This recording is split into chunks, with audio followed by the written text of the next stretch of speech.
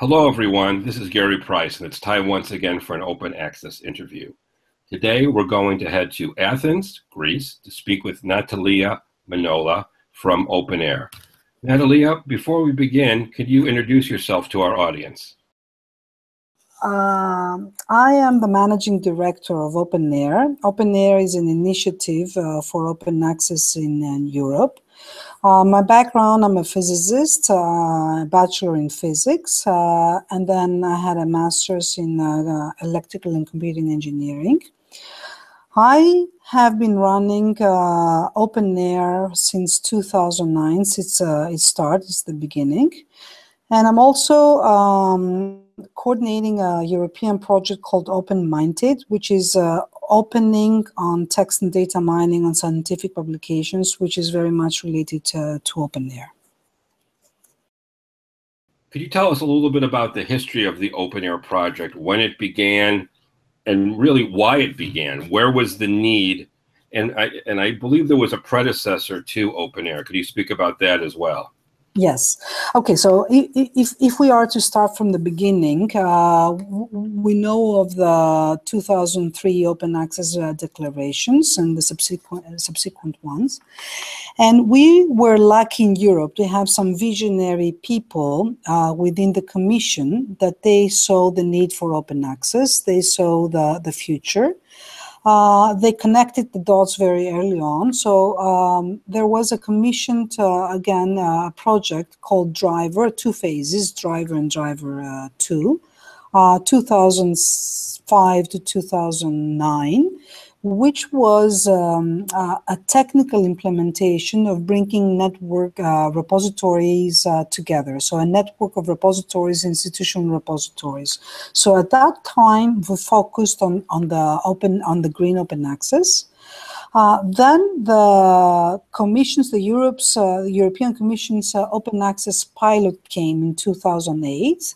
And we got a project called OpenAIRE. The first one was OpenAIRE, the first phase, to implement this pilot with the institutional repositories with green open access in mind, and to report back to the Commission the lessons learned and how we can move forward.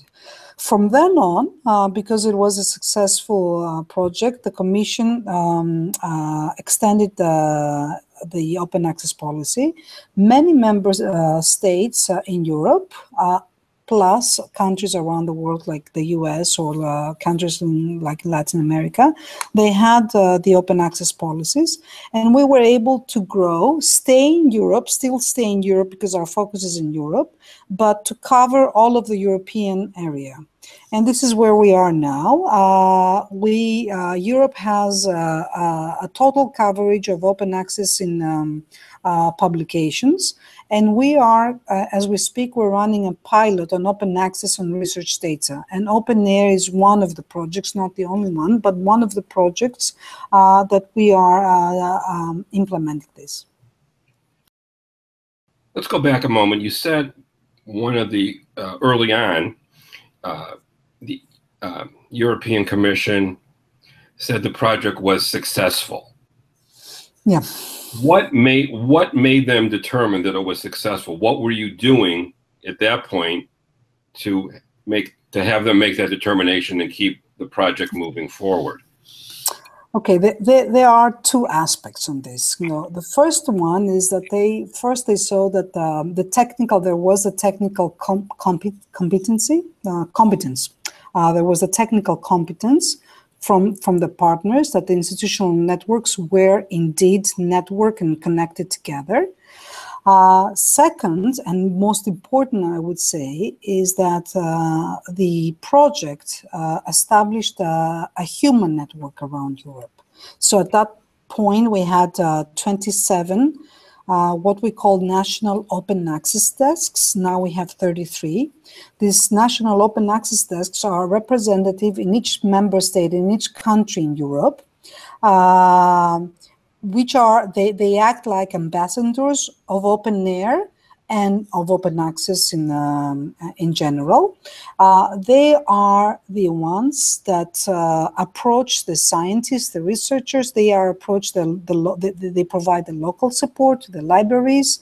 They are the ones that they talk talk to policymakers about policies. So the OpenAIRE, through its network, really covered all of Europe very fast. And then one of the other, because of that and because of the technical competence and putting a lot of extra effort from the consortium, the European Commission now, as a funder, but not as a policymaker, but as a funder, were able to, for the first time, as they say in their history, to grasp the output of their programs. Because through OpenAIRE and through open access, we were able, in order to get the measures out, we were able to say from the pilot which project is producing which publications, which are open access, which are not open access, because we needed to have all these metrics. And for the first time, they had a project, an infrastructural project, that was able to give results to the Commission itself.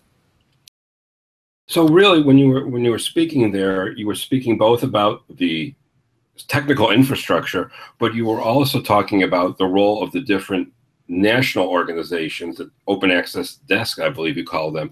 So really, open access is kind of, OpenAIRE is a kind of a multi-pronged project. In other words, you have your technical staff and people developing the technology for the institutional repositories to talk to each other, but also the idea that you have to sell the idea to the researchers. Yes. I mean, it's not only selling the idea, it's selling the idea of open access. Second is selling the idea of how to go, selling the implementation. So OpenAIRE is one implementer. Through the gold open access as it emerged, we have another implementation of open access. Through the gratis open access journals, we have another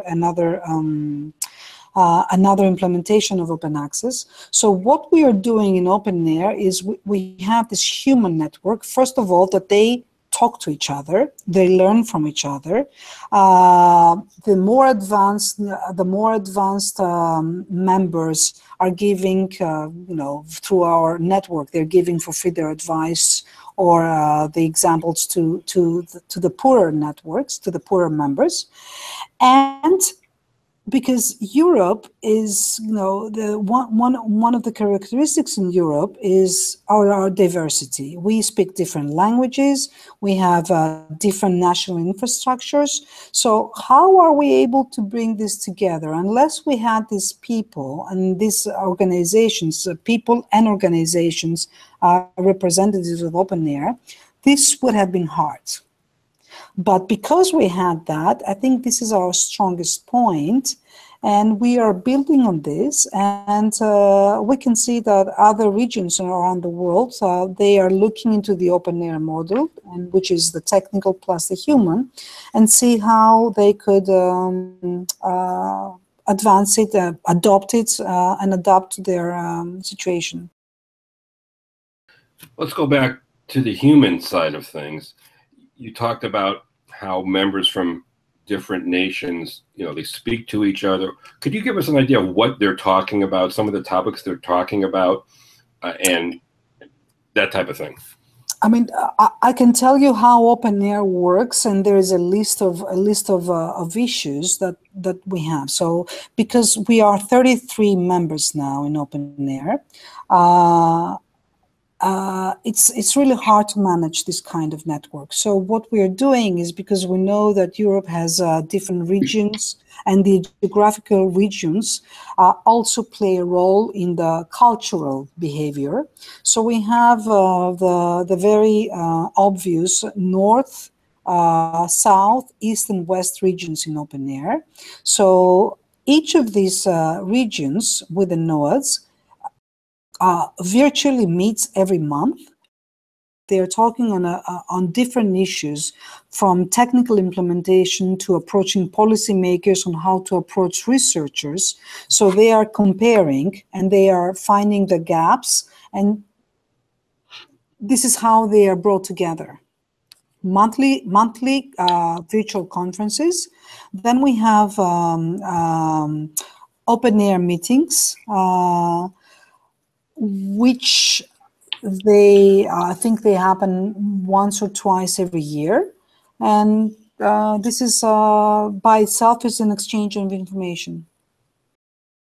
Could you talk a little bit about approaching researchers? You know, what are some of the things that you might have learned from your colleagues about how they're approaching researchers to get them interested in contributing? Are there any kind of generalizations you can make about some of the ways that your staff and your colleagues around Europe reach out to these people? What do they tell them? You know, I think, first of all, we approach them through the libraries. Libraries is a very central role in OpenAIRE. Most of our national open access desks are very central research libraries in organizations in Europe. And I think the idea that we've learned so many years from our experience shows that the researchers, they can be approached, they are willing to listen, but it's a different question if they want to implement, to go ahead and follow the instructions. So what we have learned is that, you know, the usual stick and carrot. The stick is the open access mandates from the policy, from the funders. So most of the researchers will get grants that have that is accompanied by a policy.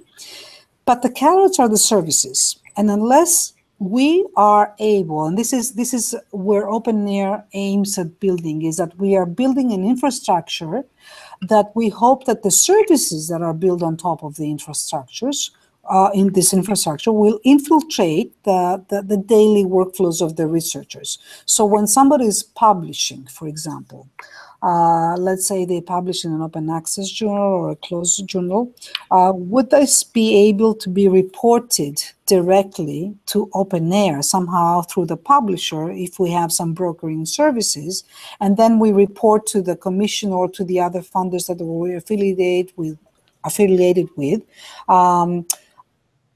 and be done with it. This is all they're asking, is that they are doing research, they want to publish whether this is publications or data, and they want to report. So we are aiming at that, to bringing these small services that they like. And I think the next step is to show how this interconnected world really brings out their impact, because what they care about is, of course, is they get the grant, and they want to be able to be okay with the funders for the open access policies. But the next thing for the researcher, for most of the researchers, is the peer collaboration plus the career assessment.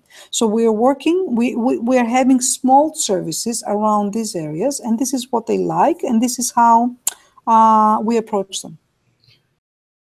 I would be remiss if I didn't ask you, what type of feedback have you heard from publishers, major academic publishers, about the OpenAIRE project, and what are some of their concerns, both currently and in the past, and the ones in the past, how have you worked with them to make them not concerns now?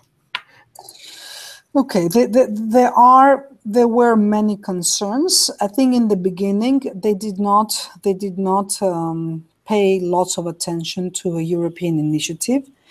I think when things are starting to get global, and this is where we're working with the coalition of open access repositories to say, is to make sure that OpenAIRE is a regional repository or open access infrastructure in Europe, but we want to make sure that we connect with similar initiatives around the world.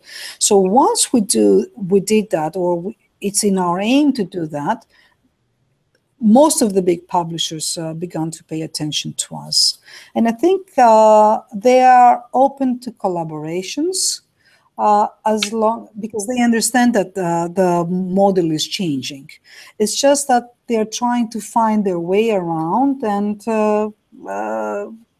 as we all know, there is room for everyone, as long as everyone is making money out of services and not as proprietoring the content. That's the key thing that we should focus on. They are beginning to understand, are we patient enough to give them time to move on? They are not moving on very fast. So, it's a give and take situation. But we are in good relationship with most of the publishers, and especially open access publishers. We work with some small ones.